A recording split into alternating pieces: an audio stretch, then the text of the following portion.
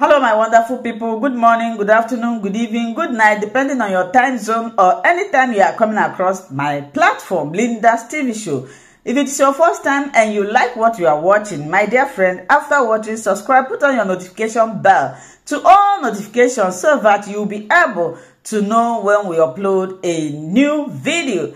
YouTube, I appreciate you for creating this wonderful platform for us to use to disseminate information. People are saying, why are you appreciating YouTube? Oh, in case you have forgotten, this platform is owned by YouTube, so we are using it and I appreciate them. I want to put a disclaimer again that here we do not promote violence, hate speech, misleading information, or instigating war. I don't like those things, so you can never see me promoting them in this platform.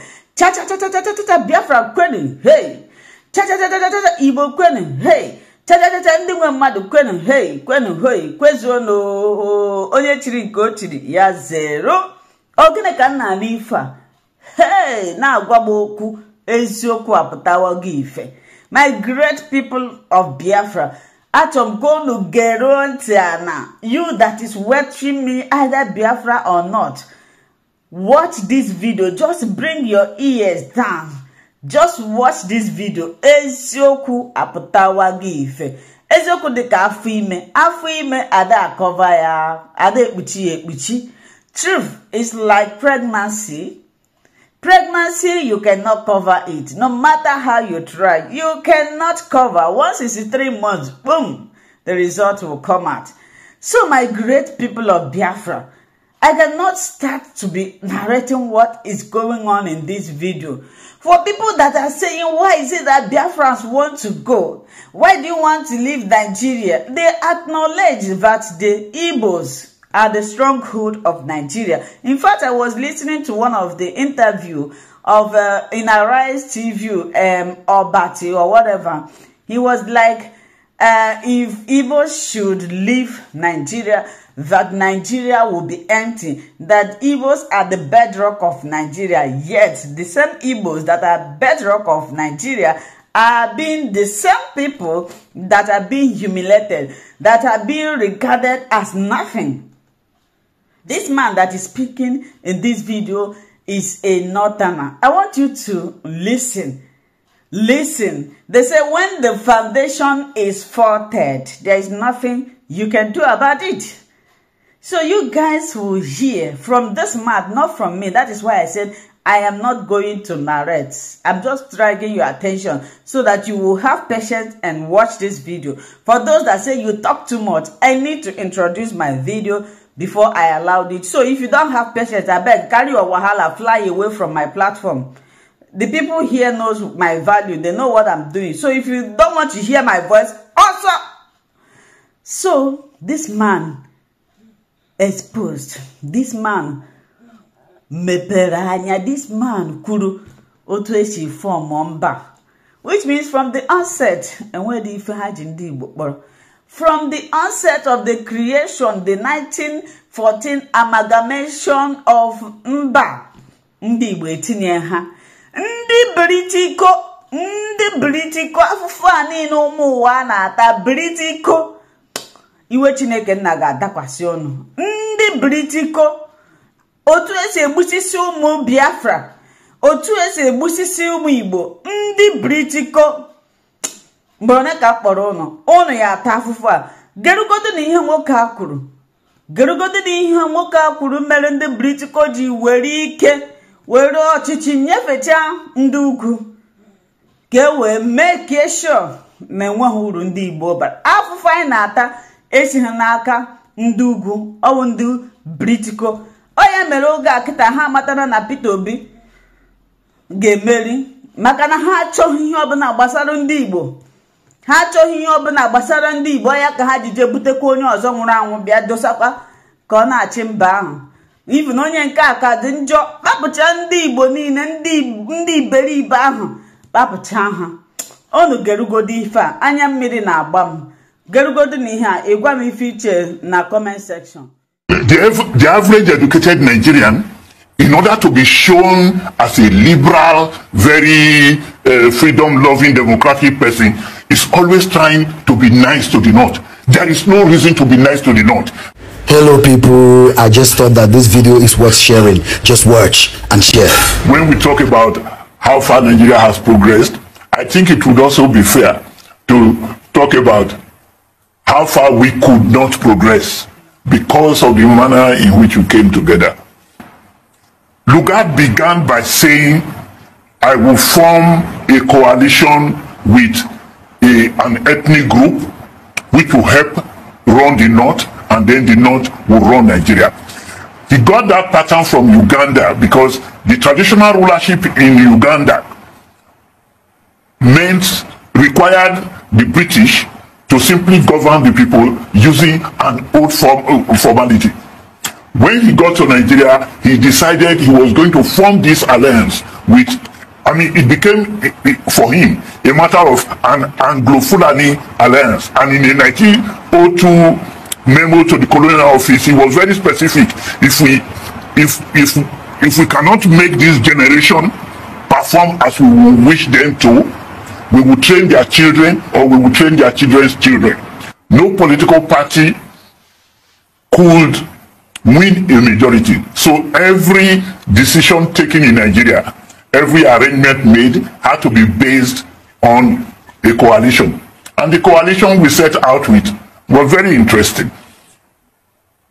The North was the hegemonic group. It had a virtual veto over the two southern states. A veto in the sense that in terms of size, it was virtually 3 times bigger than the two southern regions. And therefore, it meant whoever was going to run Nigeria was going to be linking the North and one of the two southern regions. What do you think we can do to have a better Nigeria? And, we don't need to keep worrying about the British. How do we save this country that belongs to all of us? I would want to say that the real issue is that we have not properly confronted the problems that Britain created for Nigeria. And it is because we have not confronted those problems and the answers we have been providing are not consensually brought to the level of decision making that we have the problem we have. From the very beginning, the restructuring of Nigeria was meant to keep us in a certain state. Each time we have tried to make that change, to change that structure, something was done that disrupted the process. What I started by saying is this, that whenever we try to change things, if Britain did not intervene, the military intervened. And the kind of interventions they have made ensured that the power structure that was put in place, it's never changed.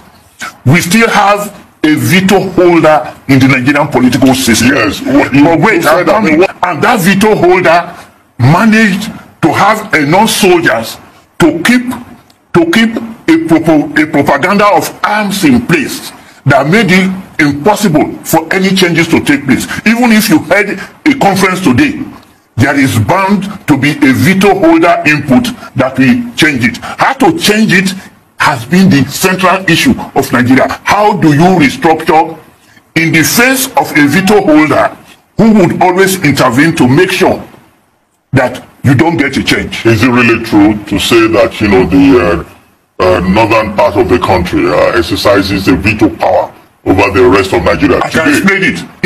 It has been reduced to a very bare fist issue. You have a president who can say that all the international agencies dealing with Nigeria should move more positive issues to the north. That is to say, General Buhari, the World Bank has confessed it in the open that they are required to move things to the north. The structure of government as it exists has been so banalized that nepotism is almost reaching into the Nigerian constitution in a manner that almost all other state functionaries are obliged to assume that that is the way to run a government. If that is not a way of turning the veto holder into an almost divine, into having a divine right to make things happen their way.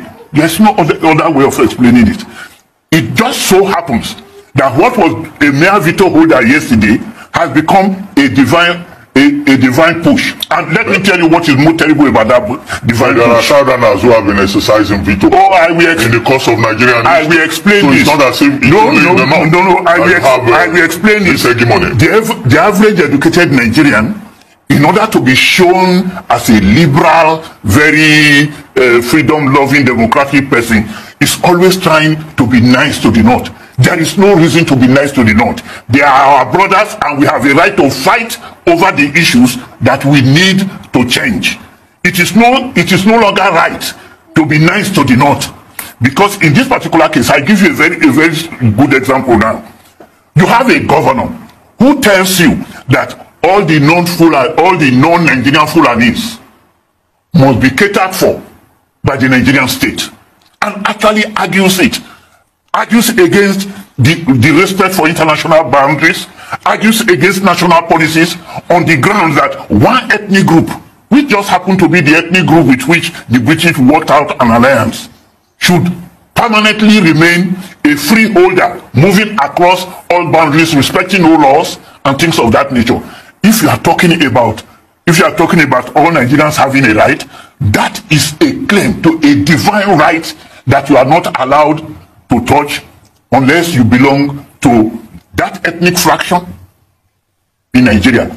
If that ethnic fraction had the means to create a nation, they would have created one by now. The truth is that between the Fulani and the Hausa, there is a very badly structured sense of nationality. The way people talk about it, those who know, they will say a pulo is a pulo and a kado is a kado. It means that although they speak the same language, they have not managed to create a sense of nationality, and they have imposed that in every other part of Nigeria and in every Nigerian conference and situation. We just don't need, we don't have to be over liberal. Let us confront the issues.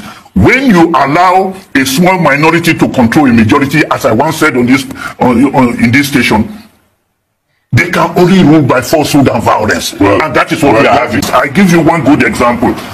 The agitation for state creation and for changing the boundaries of the various states began as early as 1904. The Ilorin people were already demanding to join their kith and kin in the western region.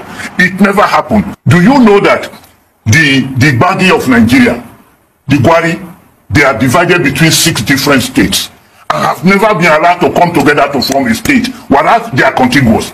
But I tell you something, when you now have a governor, in fact 2 governors, Bauchi and Kebbi, when you now have 2 governors insisting that an ethnic group that does not even belong to Nigeria should be given special rights in Nigeria, and you find that those who are already in Nigeria, like the Gwari and many other ethnic groups, I will come to that, they are not even allowed to come together as an ethnic group. You will know that the source of the crisis is very strong. As you have finished watching this interesting video, please, I want to see your comment, your contribution, your opinion in the comment section. Like I said earlier, let us do it constructively. Tell me what you think about this video that you have just watched, and also about the platform. If you haven't subscribed, what are you waiting for? Please remember to subscribe, put on your notification bell, share this video, and remain